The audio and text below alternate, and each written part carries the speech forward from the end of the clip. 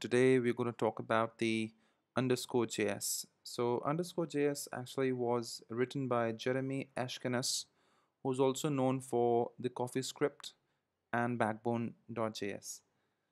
So what is this Underscore.js? Underscore.js is actually a JavaScript library that provides utility functions for common programming tasks. It uses the functional programming design rather than extending the object prototype. So it's pretty useful. There are a lot of stuff that you won't be able to do with JavaScript that you can do with Underscore.js. So as we talk about this functions that are defined in Underscore.js, we'll get to know more about this as to how it's going to be useful to us in our day-to-day life and even in WordPress.